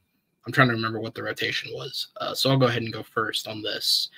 And my choice for actor is, where is it? Wrong click.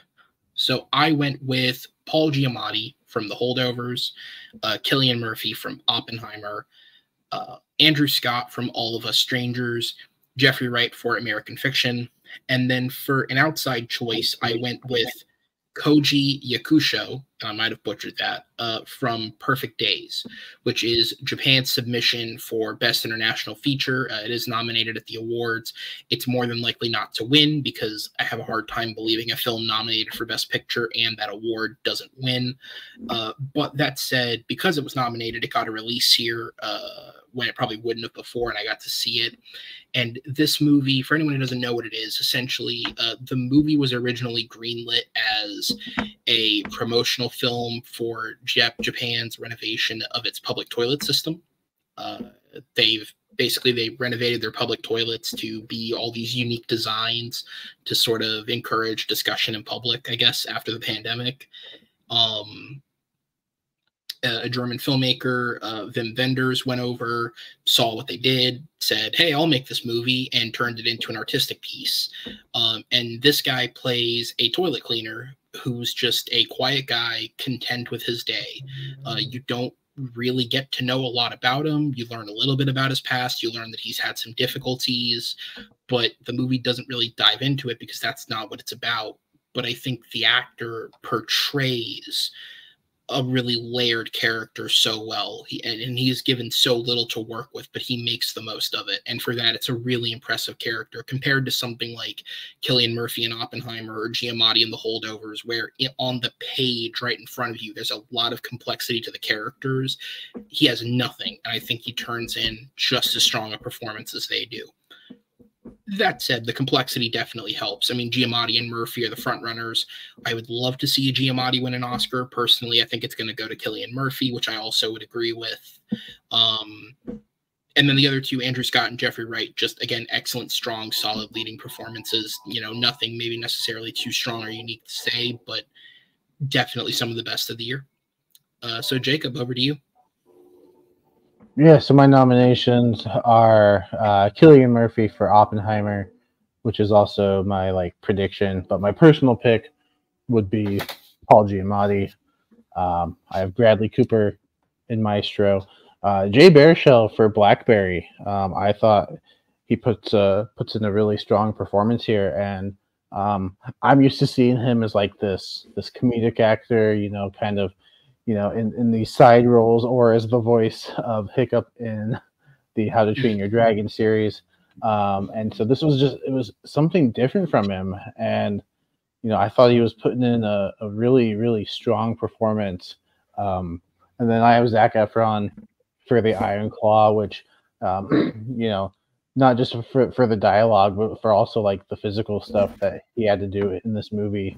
There's a little behind the scenes with Chavo Guerrero, who did the choreography, the wrestling choreography for the movie, and he practiced the cross body 20 times.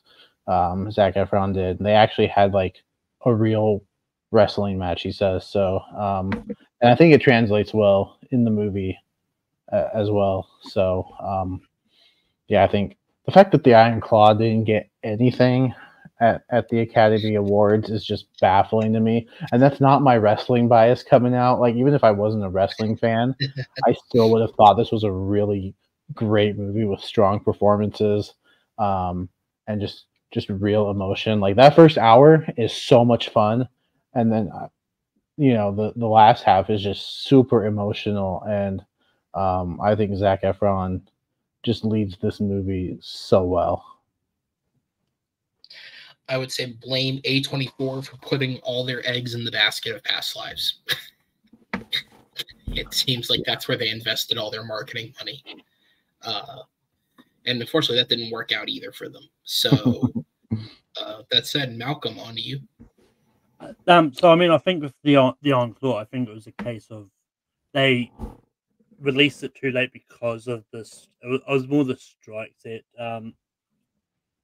caused them to do a late release. Which, if they released it like maybe in November, then I think it might have had enough momentum to sort of to get some nominations. But anyway, what I've got for best lead actor is I've got Zac Efron for the Iron Claw. I've got Paul Giamatti for The Holdovers. I've got Timothée Chalamet for Wonka.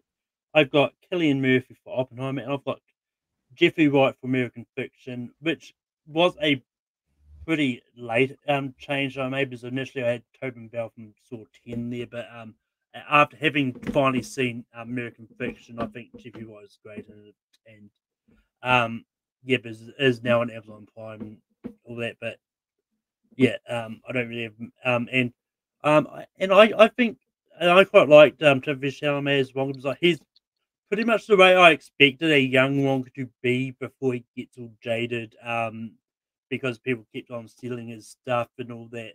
But I think he was fun and whimsical. I'm all for the whimsy. I'm again, for anyone who watched yesterday's show, we talked about this before we started recording. Austin Howell, who I think literally verbatim said, "I fucking hate that whimsy bullshit," was not a fan of Wonka. Again, this to me is the beauty of cinema. I appreciate that two people can feel two totally different ways about something for the exact same reason. That is cinema if I've ever seen it. Yeah. So anything else to add about the performances? Nothing much hasn't already been said. All right. So then we'll go to the nominees for the show. 4 people made it through. We have Zac Efron for The Iron Claw, Paul Giamatti for The Holdovers, Cillian Murphy for Oppenheimer, and Jeffrey Wright for American Fiction. And so with that said, we'll go to the final spot. So right now, Malcolm, you and I only have one option left. Jacob, you have 2 left. So you could put this in and still get a choice in for director, best picture. Malcolm, if you or I go, this will be our last vote in for the episode. So is there anyone either of you particularly wants to put forth? Yeah, but since I do have one more, I'll ask you two if there's anyone you're super strong about. Otherwise, I can put somebody through, and we can each have a choice going forward. Because I'm saving my last one for a specific category.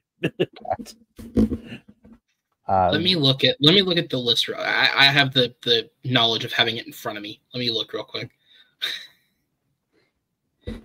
I think I can live with who's nominated. So I'll put someone forth here. I'm gonna put forth Andrew Scott. Again, I think All of Us Strangers falls with The Iron Claw as a film that genuinely, I think if it had come out in time, would have had more contention for the Oscars. It had a lot of contention at other award shows, but it just released too late in the States for a lot of people to see it. And his performance is the center of it. And especially, I was going to name someone in particular, but I forget offhand who's nominated. But there's, I'm just so shocked that he's not nominated. Like, it is truly a crime, especially for someone who doesn't have the biggest of careers. Like, this should be a career-making performance, and just simply because it's not been seen, it's not going to be. So you know what? The best I can do for him is nominate him here. Sorry, buddy, but I mean, I think because I think Andrew Scott even missed out on a BAFTA nomination, and a bunch of his co-stars got nominated for all of us. Dude, don't even. I don't understand how that happened. I just think he is literally the heart, soul, story. He is everything to this movie, more than a lot of films. So I don't understand it, but he's who I put forth. I have no problem using my last slot. No matter what I contend for with the other two, I have no problem using my last slot and accepting it is what it is. Wonk is getting a Best Picture nomination, and I'm okay with that. So, well, no, I'm kidding. I'm kidding. Honestly, I don't care. So, with that said, those are our acting noms. Let's go ahead, guys, and get on to Best Director. Jacob, we'll go ahead and put you up first, man. Who did you nominate? Yeah, my nominees are Christopher Nolan for Oppenheimer, Alexander Payne for The Holdovers, Ben Affleck for Air, Celine Song for Past Lives, and Bradley Cooper for Maestro. I don't think anything needs to be said about Oppenheimer. I really like what Ben Affleck was able to do with Air, and leading this. Really, it's a stat cast, and he was able to get strong performances from all of them, and as well as having a role in the movie himself. Again, I just love Past Lives, so I wanted to show it some love too. And then Bradley Cooper for Maestro. Again, I'm higher on the movie, but I think it's really good. And I think it's got some solid direction, and I think he was able to take the story from the younger years and into the older years, and I thought he was able to get some really strong performances from like Carey Mulligan, and some of the younger actors and actresses. I thought he put together a pretty strong film, and then The Holdovers is just fantastic. It was my number 2 movie of last year, and I absolutely love it. But again, there's a lot of categories that are pretty much locks, I think, and so I like to also call this one the Christopher Nolan Award. Yeah, I think most people should feel safe betting their house on this one. Don't take that as actual legal advice. Malcolm, I'll go to you. You never know, man. They could flip an envelope and all hell breaks loose. Malcolm, I'll go to you next, man. What is your vote? For Best Director, I've got Alexander Payne for The Holdovers, Greta Gerwig for Barbie, Christopher Nolan for Oppenheimer, Yorgos Lanthimos for Poor Things, and Paul King for Wonka. And it's once again, it just comes down to the vet. I just really love Wonka. I think the way Paul King decided to do it, and all that, I think it was great. And it's one of those ones like, for me personally, I thought the writing of Barbie was better than the directing. But I do still think Greta Gerwig's directing was great as well. So I didn't mind her getting the nominations. And as we've talked enough about the other ones, as it is. So yeah. Yeah, fair enough. So my nominees are basically almost in line with the Academy. I literally would flip one for the obvious person we'd flip in. This is one I actually do think the Academy got mostly right. So for me, Greta Gerwig for Barbie would go in for Jonathan Glazer for The Zone of Interest. If anyone watched the episode yesterday, I made it very clear that while I respect the film, I'm not a fan of it, and I would not have put him up for Best Director. But aside from that, I think they got it correct. Yorgos Lanthimos for Poor Things, Christopher Nolan for Oppenheimer. I would put Scorsese up for Best Director because I think the scale of what that film is, the fact that he's working with a mostly partially inexperienced but also small, big cast, and he's getting performances from everyone. Direction-wise, literally the only misstep in the entire film is Brendan Fraser's performance, which I would blame on Scorsese. But the fact that everything else about that film is masterfully crafted, I'll forgive one bad idea. And then Justine Triet for Anatomy of a Fall, again, to make a 3-hour courtroom drama engaging, and this one literally being a courtroom drama, is impressive feat in and of itself. The performances she draws out of the cast are incredible. And again, I think there is something to be said about balancing a film that is in 3 languages. Like, to not let an audience get lost in that is impressive to me. So I would nominate her as well. So that does bring us then to our options. 4 people make it in. We have Greta Gerwig, Yorgos Lanthimos, Christopher Nolan, and Alexander Payne, which means when we go to our choices, of course, Jacob, you do still have 2, although Malcolm, if you did want to vouch for a director over a best picture, you could choose to. Who does someone want to put forth? You take this, Jacob. Okay. I'm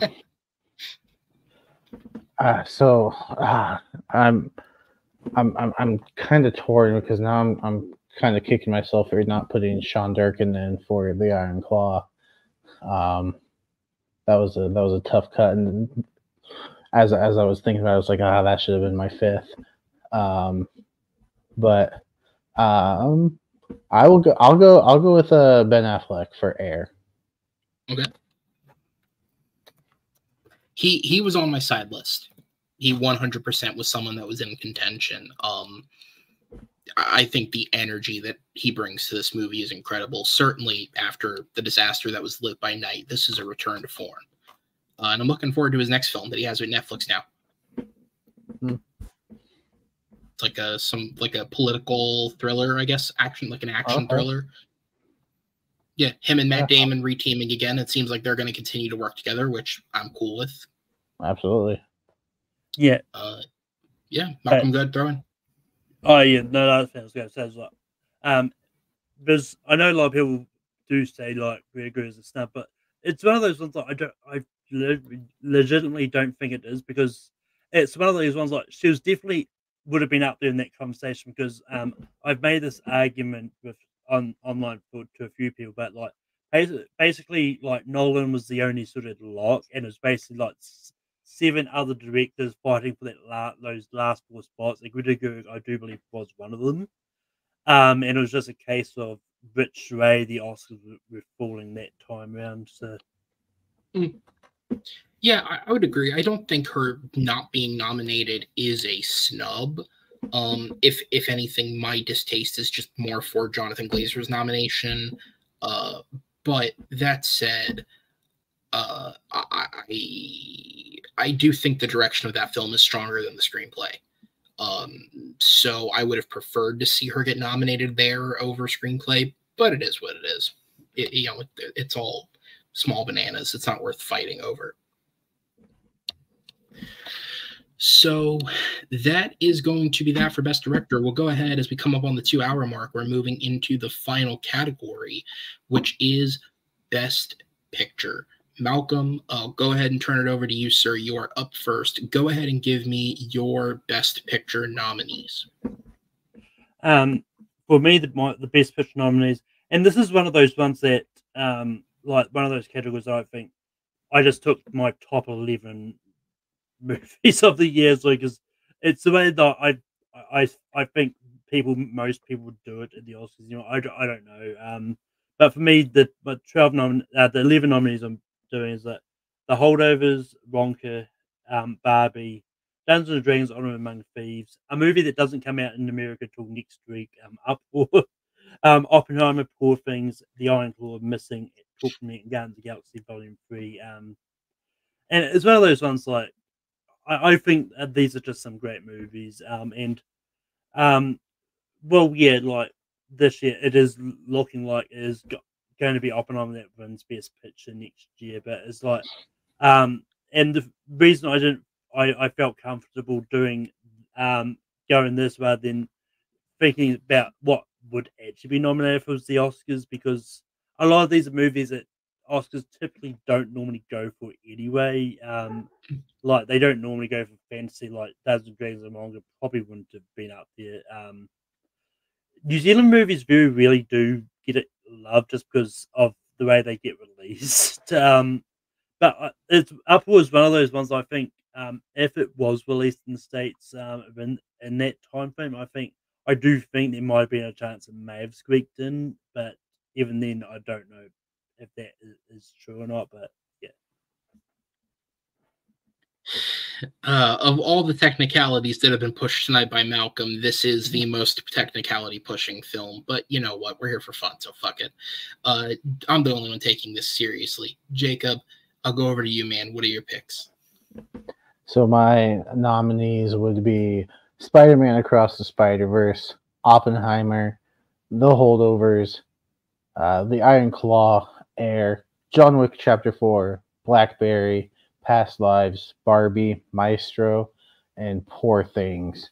Not my top 11 of the year, but 11 that I really enjoy. I think John Wick Chapter 4 is just one of the best action movies of the last decade, maybe even of this century. I think it's really good. High praise.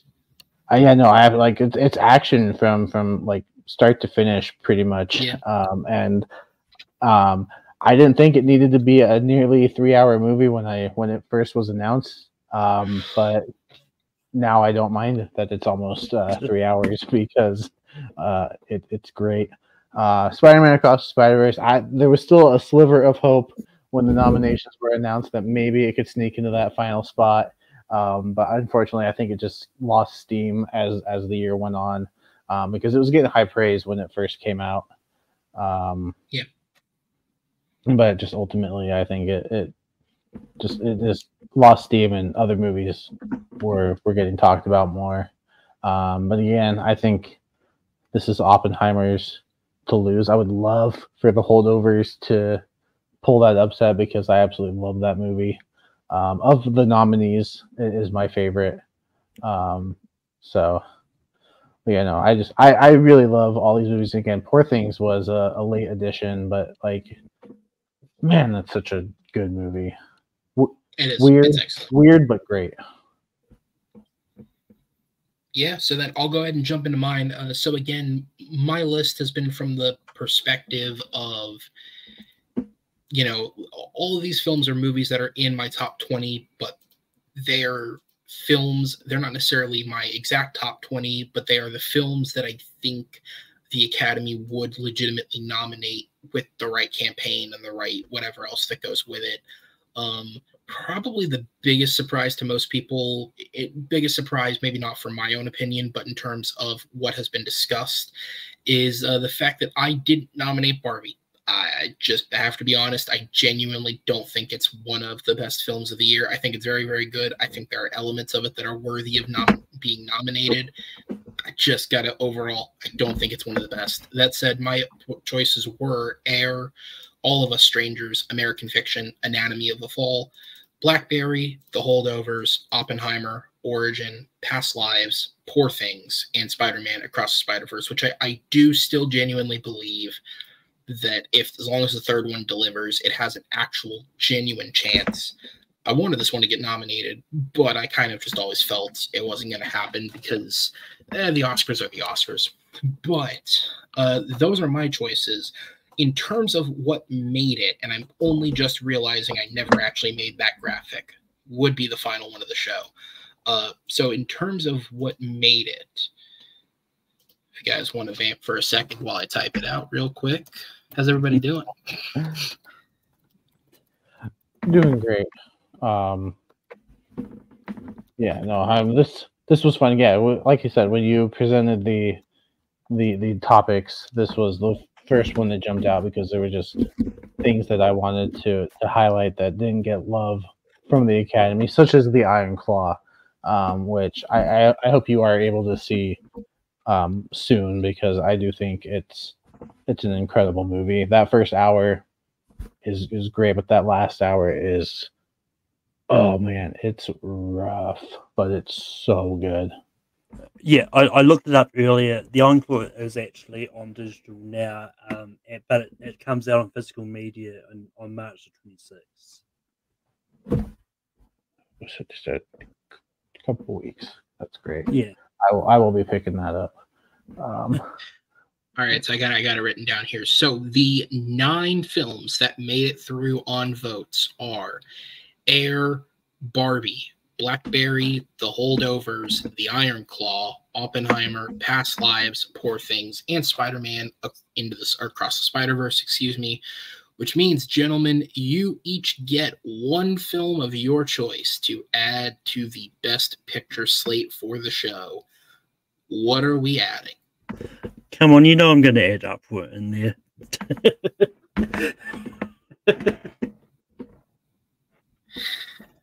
I almost want to say no because it doesn't qualify, but we're at the end, so there's no point saying no. Can I say no because it doesn't qualify? It's your show. Do you want Wonka in Best Picture? I'm fine with it. I like Wonka. Do you want Wonka in Best Picture? Well, I mean, it's up to you if you want to say no because of that. I'm fine either way. Yeah, I'll do Wonka. We'll just send Austin into a conniption. Seriously. I mean, at this point, Wonka knows my opinions. Austin knows opinions on Wonka is the most impressive film of 2023 on sheer personal opinions alone. It is both a Best Picture nominee for this show and a bottom 5 film of the year. I will say, if you want to hear some interesting opinions on John Wick Chapter 4, Steven Shepard did some interesting opinions on tournament fights. I think at the time this drops will be last night now. But last night, okay, yeah. Now I'm intrigued. Jacob, we'll go to you then. Let's just say Steven didn't like John Wick Chapter 4. We all voted him for it. Yeah. Can I see the nominees one more time so I don't pick something that I already forgot? No, you're good. So we have Air, Barbie, Blackberry, The Holdovers, The Iron Claw, Oppenheimer, Past Lives, Poor Things, Spider-Man Across the Spider-Verse, and Wonka. So looking at your list, it looks like it's just John Wick or Maestro. Yeah. One of those is an Oscar baiting movie, and the other one is not. I know which one I'm voting for. So I'm actually gonna throw you a bone just because I'm super interested in this movie, and I'm sure I'm gonna love it when I finally do watch it. But let's put Anatomy of a Fall in there. Hey, I won't say no to that.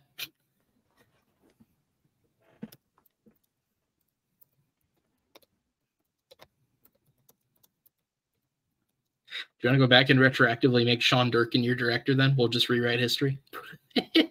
I mean, if you're okay with that. Fuck it, why not? We could put Uproar on Best Picture too. At the end of the show, who gives a fuck? Sean Durkin, good enough for Best Director. Anatomy of a Fall, Wonka. See Uproar when it comes out. Malcolm, I'm sure you know. When does it release in the US? Next week, March the 15th.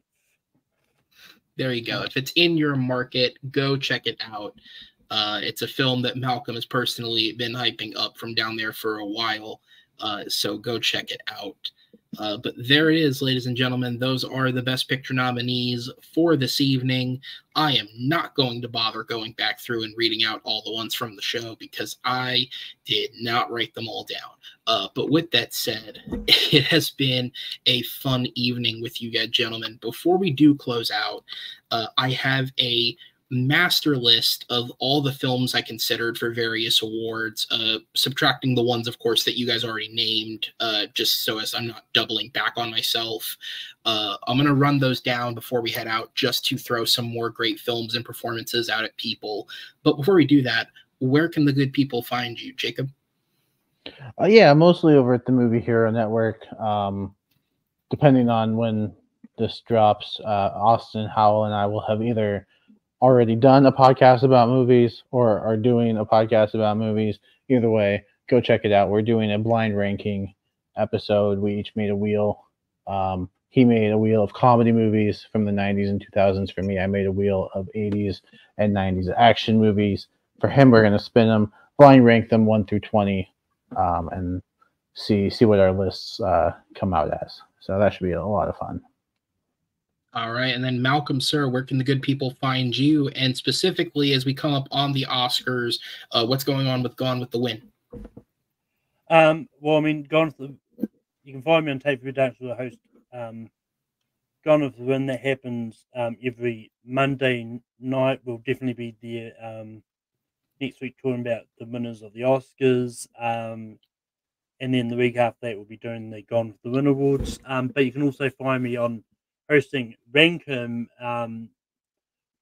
which is happening tomorrow, because I'm not going to try and compete for the Oscars. And we'll be doing the top 12 Best Actress winning performances from the Oscars. Or actually, technically, because this is uploading later today, when we're recording it the night before. Later tonight, go check that out. He's doing it tonight. Go check that out. Yeah, I meant to say that, but no, you're good. You're good. I'm pretty sure Jacob already covered it. That we normally do shows on the day of this drops anyway. You're good. You're good, man. And you can find me doing very slowly getting through this tournament on Full Metal, but I promise you it is just about finished. I'll just have to upload a bunch of matches, which I do aim to do this week. And yeah, that's pretty much it for me. All right, guys. You can, of course, find me here on TMG Entertainment. We have one more episode this weekend with this next set of episodes of Battleground Countdown. Tomorrow, I am joined by Matt Beer and Amaru Moses at an earlier time ahead of the Academy Awards. We're going to be talking about the next best films of 2023. Of course, most people have covered their top 10 lists already, so we're going to be skipping 1 through 11. We're going to be covering 12 through 22 in deep discussion, and then building a master 22 film list at the end of the show. So be sure to tune in and check that out. We did worst films yesterday, and again, following tomorrow's show, the official schedule will be posted of all the episodes coming soon. I know I've talked to both of you guys, so there are plans in the future to have you back on, which I do look forward to. But with that said, we'll go ahead and sign off for the evening. Thank you guys for watching. All that's left is I'm going to rattle off a bunch of these here. So in terms of what was considered for Best Adapted Screenplay, of course, I have to shout out All of Us Strangers, Are You There, God? It's Me, Margaret, Blackberry, I think was a really well-written film, Dumb Money, and Theater Camp. For what it is, it's really well-written. Best Original Screenplay, Elemental, for me, a return to form from Pixar. Somewhere in Queens, Ray Romano's directorial debut, actually really well written. And They Cloned Tyrone, an intriguing sci-fi film. The category of supporting actress, the only person I had on the side list that was not named was Danielle Brooks of The Color Purple. Excellent performance, underrated film. Best supporting actor, I have all the people that got named. I still have 12 actors on my side list. Ben Affleck in Air, genuinely great. Robert De Niro, Killers of the Flower Moon, an actual Oscar nominee. Coleman Domingo in The Color Purple, excellent. Noah Galvin in Theater Camp, talk about commitment, the man danced in a dress. Joseph Gordon-Levitt, Flora and Son, great supporting performance from him. Milo Machado Granier, I don't know if I'm saying that right, but he is the young child in Anatomy of a Fall, excellent performance. John Magaro, probably the forgotten element of past lives, playing her husband in the modern day. Jonathan Majors, Creed 3. I know he's not acting right now, but he gave a great performance, so I'm going to call it for what it is. Paul Mescal for All of Us Strangers, the only performance in the film I didn't nominate. I think he's 4th of 4, but he's still excellent. Chris Messina in Air, unforgettable. Benny Safdie in Oppenheimer, he's probably 2nd on the supporting list for me. I thought he was excellent as the German scientist. And Bill Skarsgård in John Wick Chapter 4, genuinely terrifying. Probably the best villain in all of those films. Best Actress, Fantasia Barrina, once again, Color Purple, incredibly underrated. Abby Ryder-Fortson, Are You There, God? It's Me, Margaret. If she wasn't a child, it'd be higher considered. Eve Hewson, Flora and Son, and Tiana Taylor, 1001. Great performance in a small film. Best Actor, Paul Dano, Dumb Money. Alden Ehrenreich for Fair Play. Legitimately, Ryonosuke Kamiki for Godzilla -1. Excellent performance in an excellent film. Barry Keoghan for Saltburn, and T.O.U. for Past Lives. Best Director, Blitz Bazawule for The Color Purple, Ava DuVernay, Origin, Andrew Haig, All of Us Strangers, Chad Stahelski for John Wick Chapter 4, and Wim Wenders for Perfect Days. And then finally, Best Picture, Godzilla -1, legitimately considered it, pulled it out at the last minute for Blackberry because I forgot about that movie and did not put it on the list. And then Killers of the Flower Moon, an excellent film, just little bits that knocked it out for me. Thank you guys for watching. Tune in again tomorrow. Till next time. See ya.